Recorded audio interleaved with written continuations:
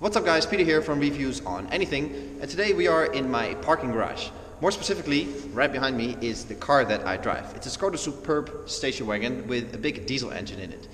It's chip-tuned, so it is pretty fast, fast enough to scare Audis on the German Autobahn, and it's a fantastic car for cruising long distance to Switzerland with the kids in the back. But unfortunately, I don't drive to Switzerland with the kids in the back every day, which got me thinking. Here in an urban environment where I live, it is not really at its place. It's great for on the highway, but in a city, it's just, not of this time anymore. Now, next to my car, you see that there's an empty spot. That's the spot of my wife's car. She drives a Golf, also a diesel. So that's much smaller and usually the car we use for the daily drives, groceries and so on, not really to drive the kids around in.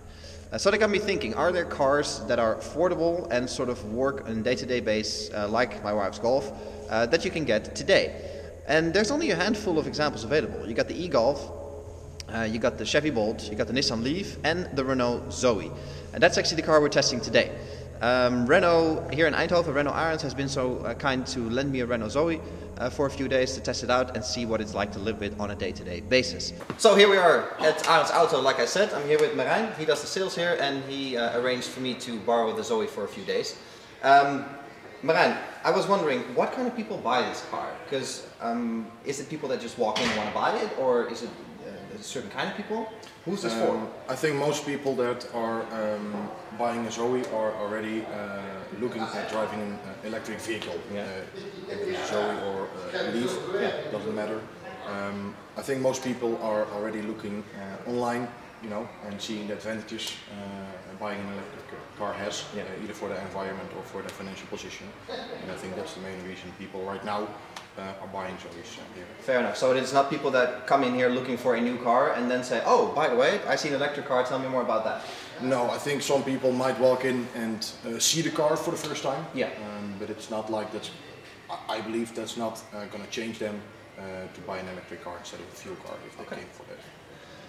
You mentioned earlier that you're a specifically certified dealership to sell the electric cars. Why is that? Right now, the most important thing is working on an electric car is a little bit more complicated and different from working on a fuel car with a fuel engine. So not every dealer right now is certified to work on the car or sell the car. Okay. But in the near future, I'm sure every dealer will be able to maintain and sell electric cars. So if I buy the car here, then I'm sort of secure with the knowledge of your technicians that are working on the car, that it's all done properly. That's basically why we give guarantee on the stuff we do. Yeah. But in order to do that, we need people that work on the cars know what they are doing. Obviously, yeah. So at the moment you have one model, effectively, the Zoe that we're going to drive later. Yeah. How does the future look like? What is Renault planning to bring out? Renault has already introduced the Renault Master, so it's a very big van with a little short range for now, but I'm sure in the near future it's going to increase. Yeah. Renault is working together with the Nissan and Mitsubishi, together they're forming an alliance, and the three are sharing technology to improve their electric vehicle range and battery cost. Excellent. Well, thank you very much for giving the opportunity that I can actually try this out. Thank you, Arend Auto, as well, obviously, for providing the car. And I guess I'll see you in 3 days. Sounds good. Have fun. Thanks.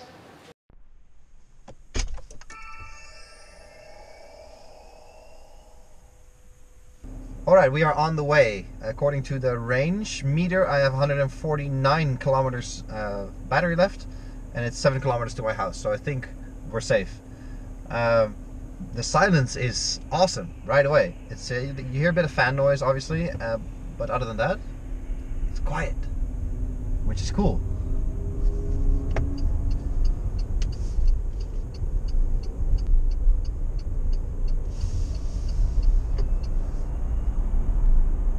Now this is a pretty good test drive right away, because we're in the middle of the city right now, which is exactly where this car belongs. It's an urban environment that this car really shines in.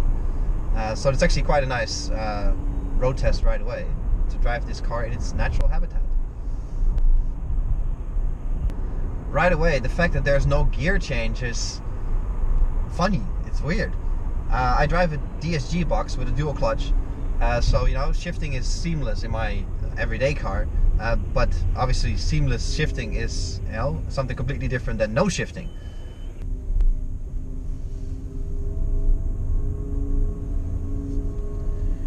I don't know if you can hear that, but there's a little wow wow wow sound going on. Under 30 kilometers an hour, this car actually emits sound to warn people that you're coming, because obviously you don't really hear an electric car coming because it has no engine sound, right? Which could potentially be dangerous in areas where there's pedestrians or residential areas where you're driving under 30. But above 30, there we go, the sound goes away. So it's only up to 30 kilometers an hour, and after that you're sort of in quiet mode again. So we're now going to turn onto the highway for a little bit, which obviously is not this car's natural habitat. It doesn't really fit the electric motor to begin with to drive, you know, long distance at higher speed. That's not, you know, inherent to the nature of the electric motor. But obviously, as a real car, it has to be able to do it. So let's see how things go. Bring up the speed here.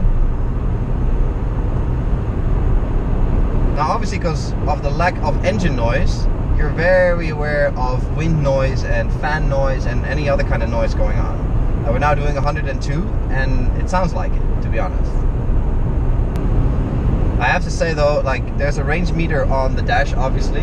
That little burst of acceleration getting on the highway made my range drop by 10 kilometers. So, you know, that is definitely something that is part of the deal, I suppose, when you're driving an electric car. Yeah, and this is what happens when you want to charge your car and there is an idiot with a trailer on both charging spots. Now, I do understand that he needs a bit of space with his trailer to park, but how am I supposed to charge my car now? Luckily I still got some battery, but this is not a really good situation. This car has an eco mode, which I personally think you will never use, because it reduces your speed on the highway a lot. It does give you potentially more range, but like I said, I think you'll be charging this car at home all night long or at work all day long, so you always have plenty of range anyway, and I don't think you're going to be depending on your eco button.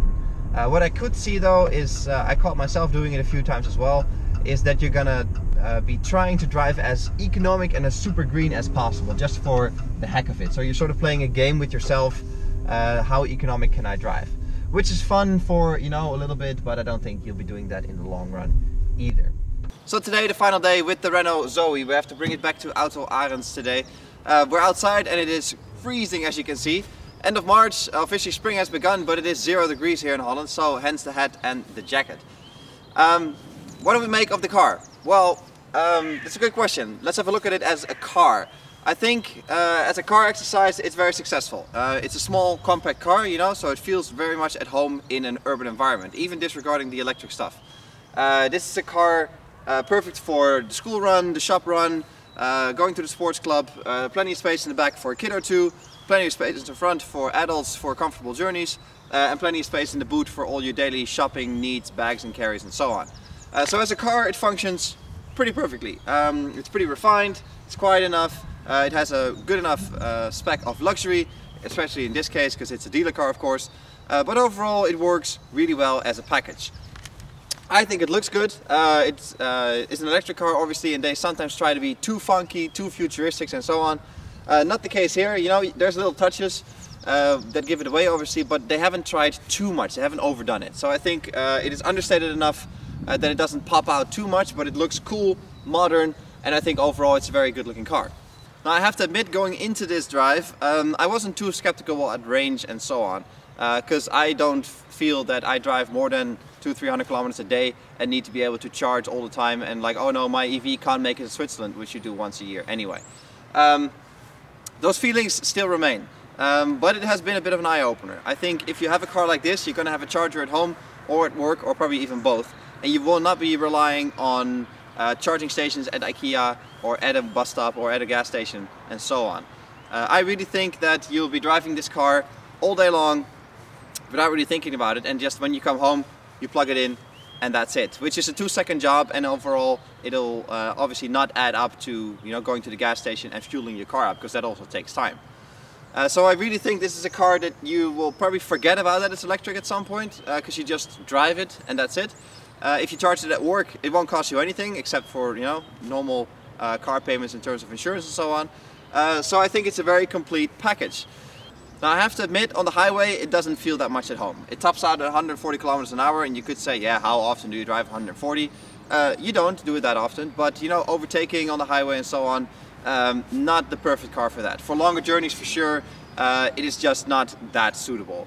What I do see though is that the battery technology as it is today is probably just not good enough yet.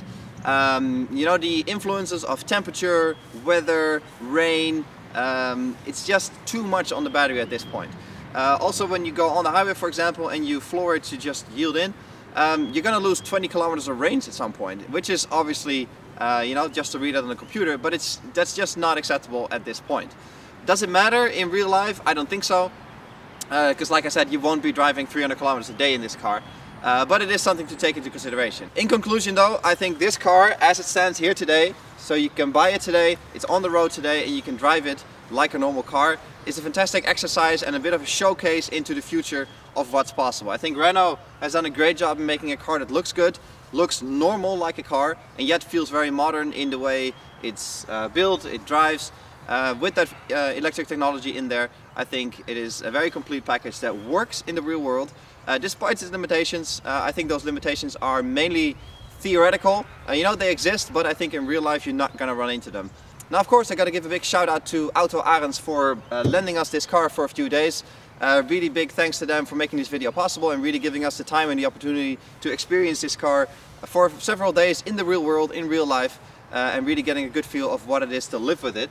I will put all their information in the description below, so if you are in the Eindhoven area and you're looking to buy a new or used Renault, definitely check them out. They have quite a lot to offer. That was it to this video. Thanks for watching. Hope you guys enjoyed it. Please subscribe to the channel. That always helps us out a lot, and I'll definitely catch you guys in the next one. Cheers!